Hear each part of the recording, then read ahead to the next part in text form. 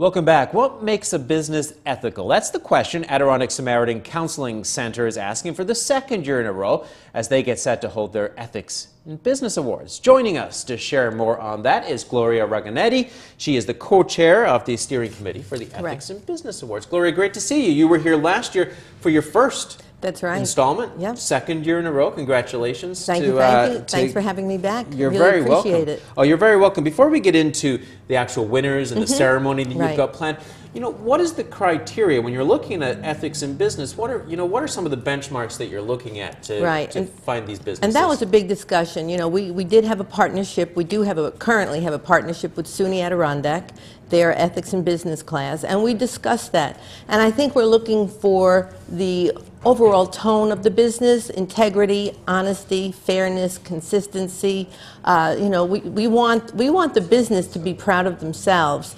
So as customers go to them, they'll repeat business because they feel that they've been well dealt with and it was all ethical, and they really go above and beyond. We're looking for more than just the average business. Okay, so you're looking for somebody who's involved in the community, also giving good customer service. Customer service is very important, but we're also looking to see how they motivate their employees, because the whole idea is that if you have a positive atmosphere, you're going to feel good about yourself and you're going to be more productive. So we're trying to tie in both the customer service aspect of it as well as how does an employee feel about working for this particular business. So you pick 3 businesses each year. Yes. It's no secret who's won this year, right? No, it's been released. So who are the three winners this year? We had 26 nominations, and out of the 26, our small business is Ray of Light Fitness Studio, which is owned by Jennifer Eastlas, and she's new to our community. She's only been in business since 2011. And where is her fitness studio? She's in Queensbury at the Sokos Plaza, and she has wonderful programs, and her staff is very accommodating for the different needs of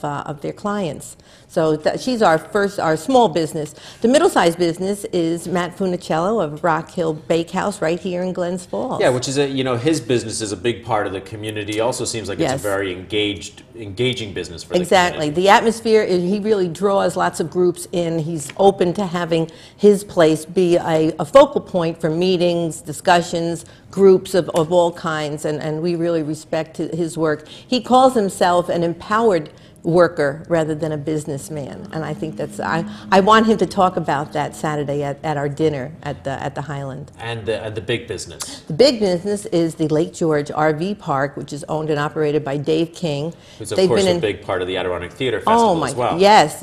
I mean that operation has been there over 50 years, and it continues with the same traditions, and of course their reputation is really beyond reproach. The atmosphere, I don't know if you've ever been there, it is so clean and so accommodating, and everybody really takes pride in their work. They want people to have a unique experience, and that's why we feel that they were well deserving of the award. Of course, they're all going to receive their awards at your awards ceremony. Give us some details, because folks at home watching this can come and participate, right? Absolutely.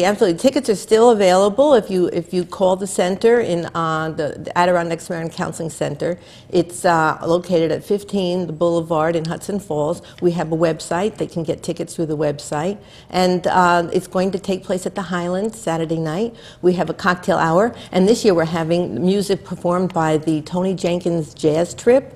So they'll be performing, which we're very excited about, and then they'll stay afterwards. So if people want to stay, socialize, network, it's an opportunity to do all that. We're hoping to get more businesses to come and be part of it. We've had a great sponsorship program this year. We have a lot of people who have really helped us, because if it weren't for them, we wouldn't be able to put this on. I was wondering if I could mention their names. Yeah, go ahead. Our sponsors this year, of course, are the Board of Directors of Adirondack Samaritan Counseling, and Dean Bartlett, one of our local dentists, Glens Falls National Bank, Acupuncture Studio, Lehman Graphics, Irving Tissue, SUNY Adirondack, the Post-Star, and I think I got them all. Oh, and Glens Falls Printing. So some great local businesses there.